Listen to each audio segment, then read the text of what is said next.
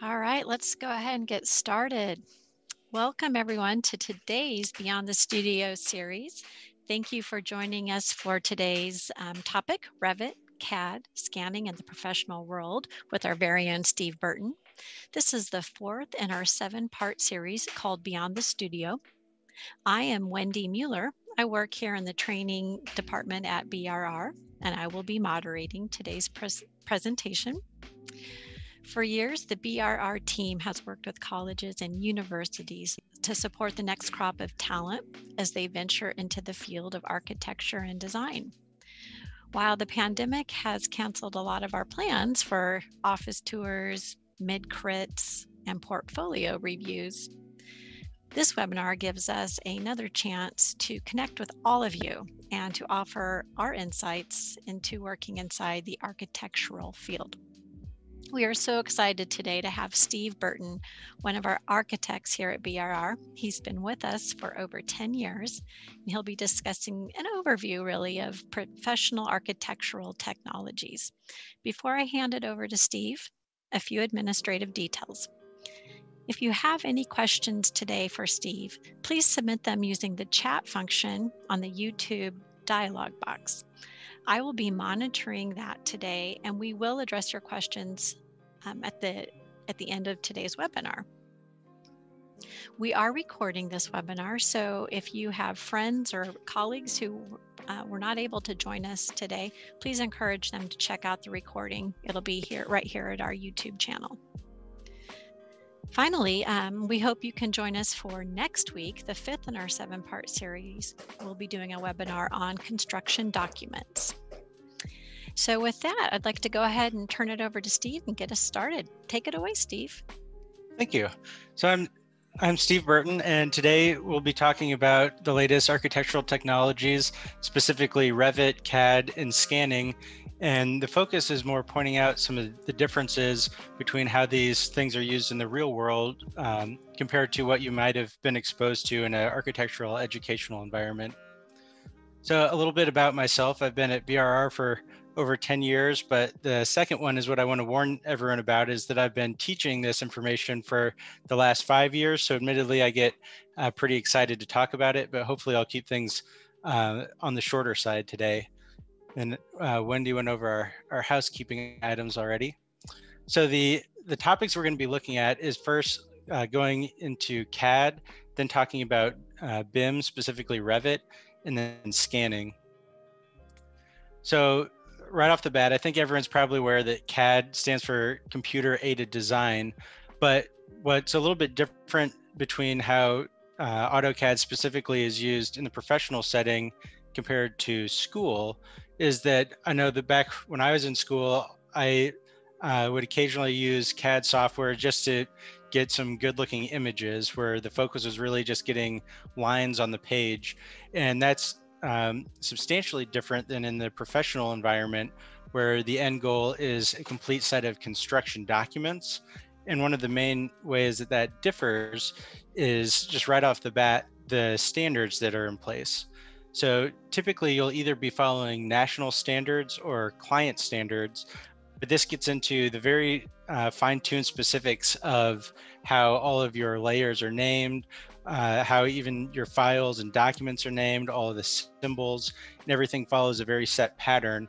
And oftentimes, if you're working for a larger client, they might even have client-specific standards, and those are really used to further capitalize on efficiencies and more client-specific options that are involved.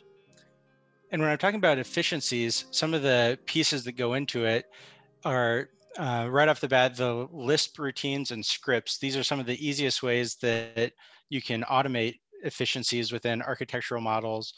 And this is something that really is way more significant in the professional world as opposed to in your classes or studio settings, because professionally, you want to be able to do something not only as efficiently as possible, but especially something that can be repeated on multiple projects. The kind of thing where if you spend an hour to save yourself 5 minutes on every project, in a matter of projects, that'll pay for itself, time and time again. So being able to find any repeated tasks that you routinely do on every project and develop a way to do those faster and more consistently, those are some of the real areas where AutoCAD shines. And some of the additional things that play into efficiencies is being able to customize the user interface. And so a quick background story on me is when I first was learning AutoCAD, my goal was to be better than my boss as fast as possible. And so I really dove in and tried to learn AutoCAD as thoroughly as possible. So not only did I try to learn all the commands, but then I tried to take it a step further and customize all my own aliases for left-handed quick keys, so I could keep my left hand on the keyboard and my right hand on the mouse and go through everything as fast as possible. So I wouldn't even need to have buttons displayed, so my drawing could take up as much screen as possible. And so every little thing that I could add in, I would try to do so just to be able to draft as efficiently as possible. But in the big picture, in terms of ensuring more office-wide consistency, another thing that factors in is the means and methods that you use to develop these drawings and to make sure that what you're seeing on that printed page is exactly what's expected. So for example, whereas if I was back in college, if I drafted something and was ready to print it out, I just immediately send that to the printer. And this might seem small, but in an office environment, you don't want to just directly print out of AutoCAD. You first want to print to a PDF or DWF, something where you can save a set capture of the moment in time for exactly when that specific sheet was issued, and then you would print from that. So that allows you to have multiple people review that digital PDF and make sure that no one finds any errors and that the quality is as high as it can be before that you print that off. But then later, if you need multiple copies or if you have to send them to different locations, you're able to have that record that you can go back and reference and print from. So overall, just at every opportunity in a professional environment, you're very focused on doing things as efficiently as possible. So next I'm going to talk about building information modeling. And this is something that I get very excited to talk about. Back when I was in class and in my studio classes, I never really used Revit. I would use some other 3D modeling softwares like Rhino or Maya or even SketchUp. But professionally, Revit is really the universal standard that everyone uses for construction documents because it has so many advantages. And one of those things that differs between if you've used Revit in class and if you're using it professionally is, again, just like AutoCAD, the way that standards come into play. Because again, you'll often find that clients might have client-specific standards, but above and beyond that, there's going to be additional ways that factors into the contractual relationship between the owner that you're doing this work for and the firm that you're working for. And so there's even some standard documents, like here I've got a screenshot of the AIA E203, where there's a standard document that outlines how digital models are shared, on what frequency and who owns what. And it really gets a lot more in depth than just creating a model of a building from that level. But one of the most interesting aspects of Revit that again goes above and beyond what you've probably seen in an educational setting is the multi-dimensional aspect to it. Because I think everyone's familiar with every 3D model has, a three-dimensional aspect to it. That's the Cartesian coordinates, your X, Y, and Z dimensions. But where Revit starts getting really interesting is as soon as you look beyond that, at the fourth dimension of time. This allows you to model not only specific elements in specific locations in 3D, but also have those elements be in specific locations at specific times, whether it's existing conditions or conditions that are newly built in a phase 1 or phase 2. You're able to really go above and beyond just that 3D model, and then all of your views of the project are taken at a point in time, showing a specific length back. So are you seeing just new construction? Are you seeing new and existing, or new and demolished? You're able to build all of that into the model itself.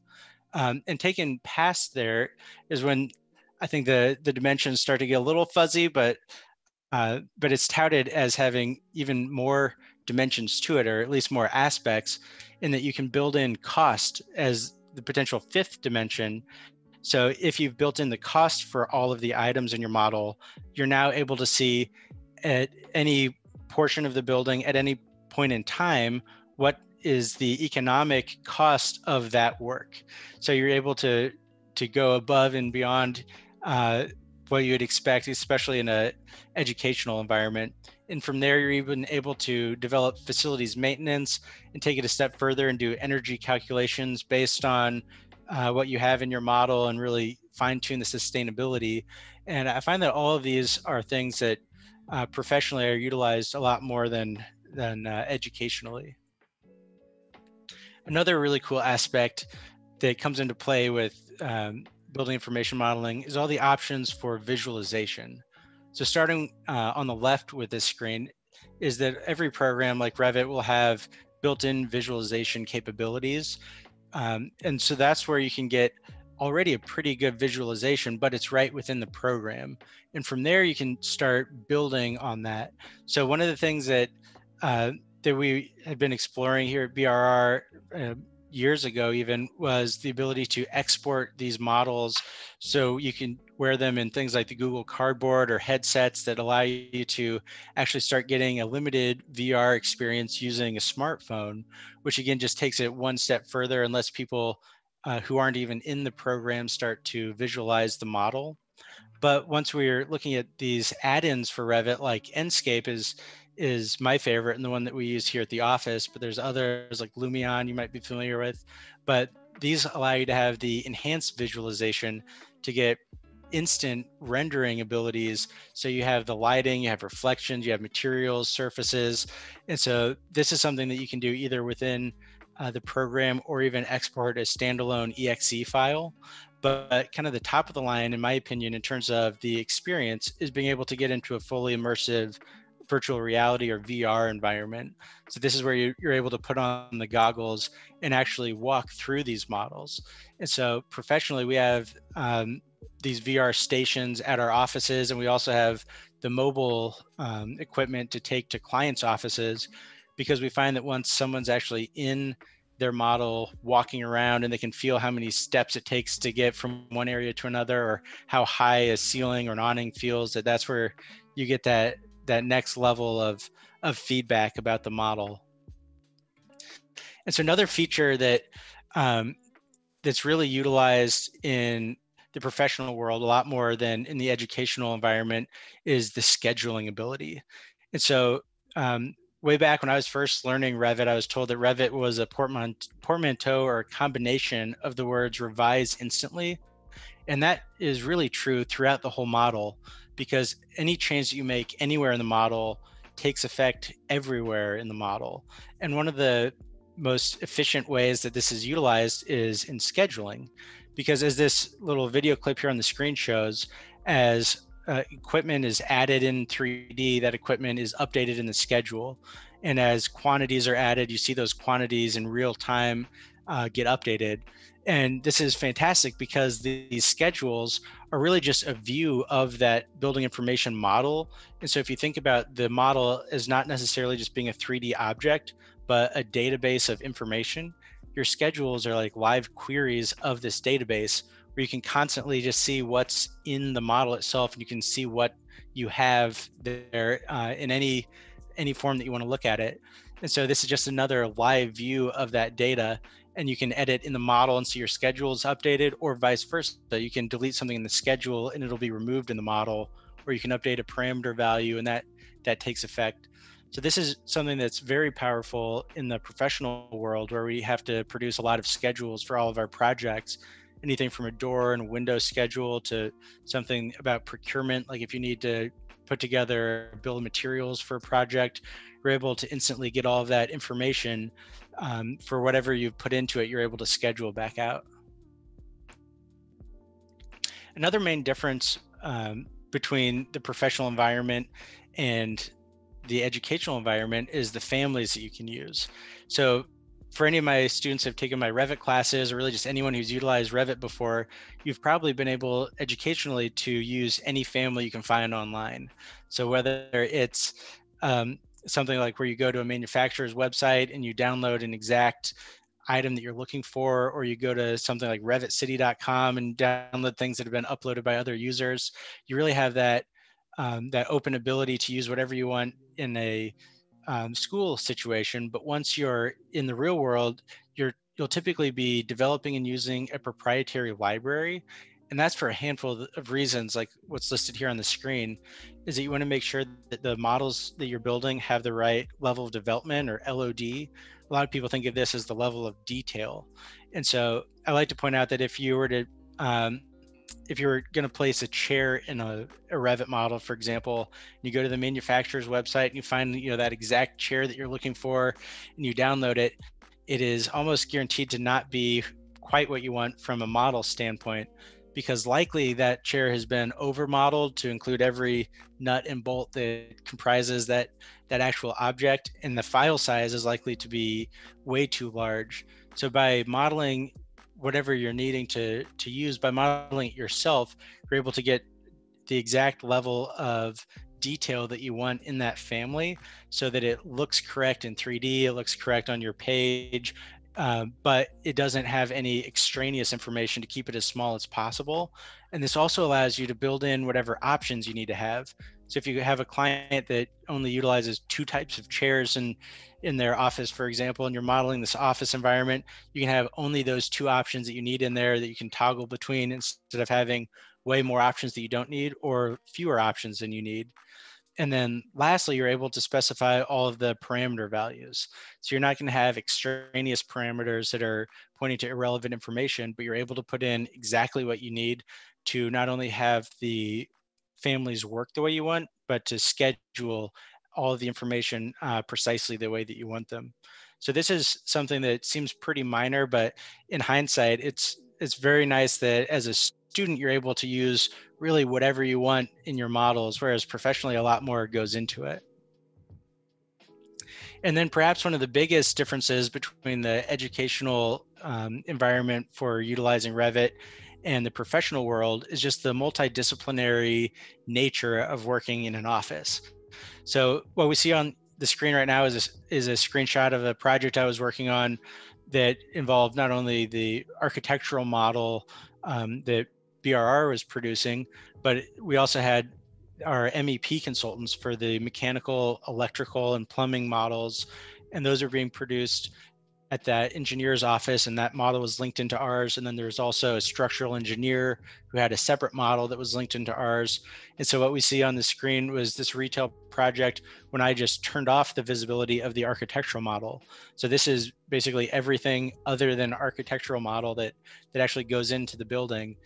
And from an educational standpoint, if I was modeling, an idea for a cool retail project, I might get to the point of putting in, some columns and some lights, but rarely would someone get to the level of modeling every web and the joists, or modeling every ductwork and return air supply. Like that's just so much more above and beyond what we see in the educational world. That is a major facet of the professional world.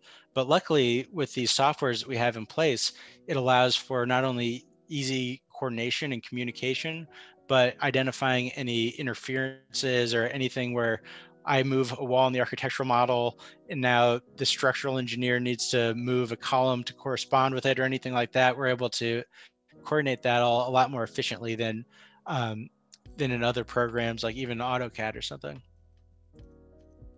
So lastly, we're going to talk about scanning. And this is something that is really fun to talk about, because at BRR, we've been using laser scanners for years now. And I started getting involved with our program and helping to develop it a few years ago. And one of the great things about this is just the ability to capture an intense amount of data, especially information that would be very hard, or if not impossible, to capture through other means of architectural documentation. And so the goal, especially with laser scanning in the architectural world, is to capture reality, and to capture reality as precisely as possible to produce as-built models and drawings. And what I mean by that is if there's an existing building that we're going into, like maybe we're renovating it or just doing a remodel or an expansion, we want to be able to have as precise information about what's already there as possible. And so if that existing building is either very complex, that's one situation where we would really want to capitalize on getting a laser scan of the building. Or if the building has a lot of fine-tuned information that we just need a extreme level of precision for modeling, all of this would factor in terms of the benefits that we'll get out of the laser scan.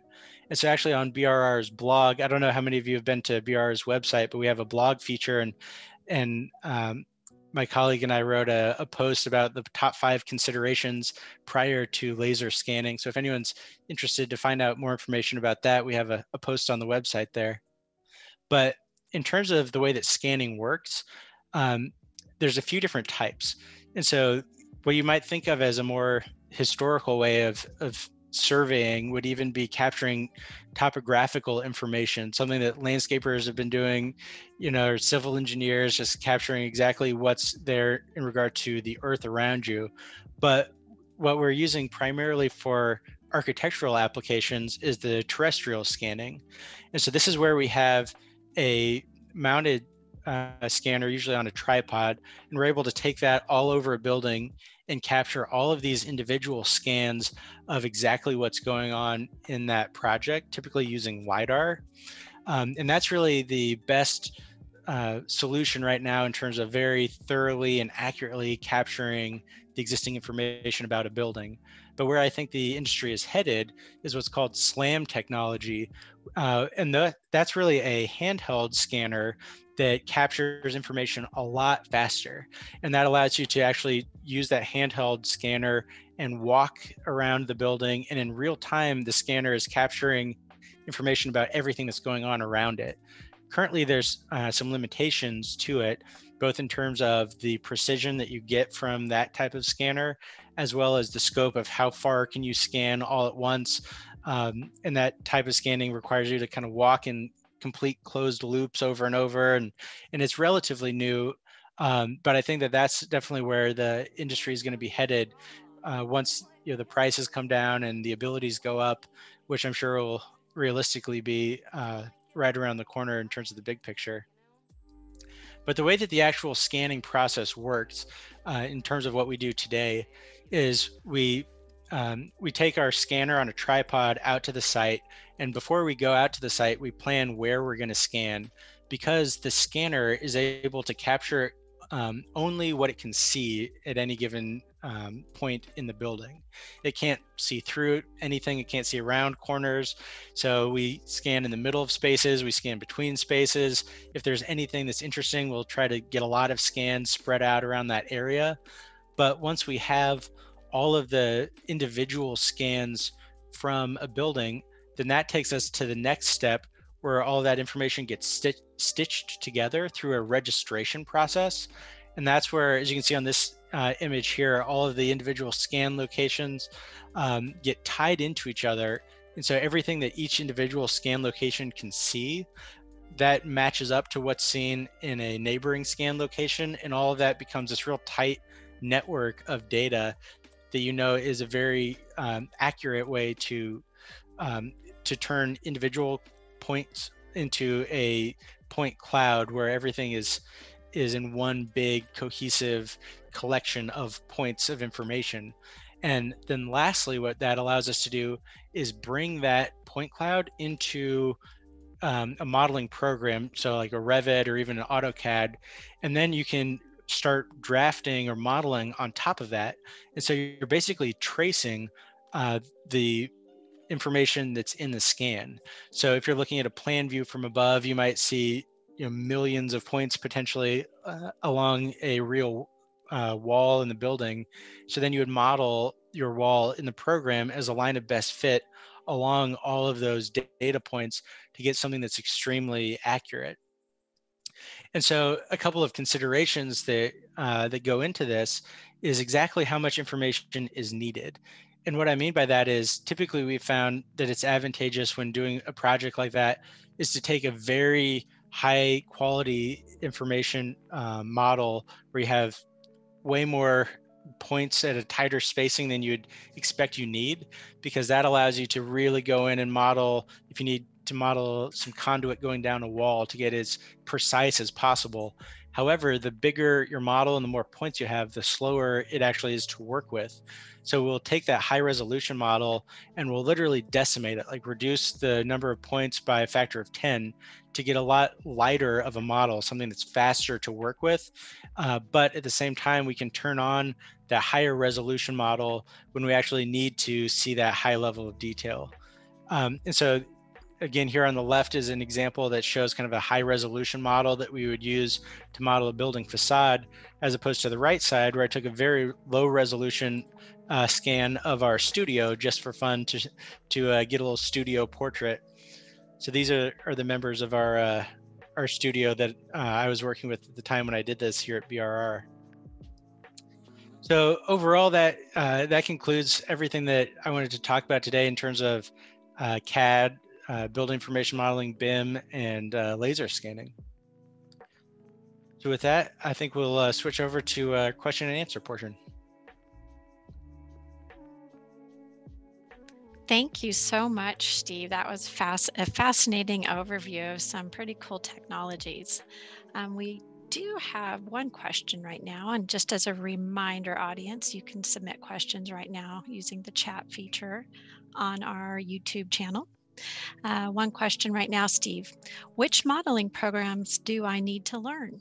I know certain programs can interact with one another, so I didn't know if maybe Grasshopper or something like that would be worth learning in addition to Revit.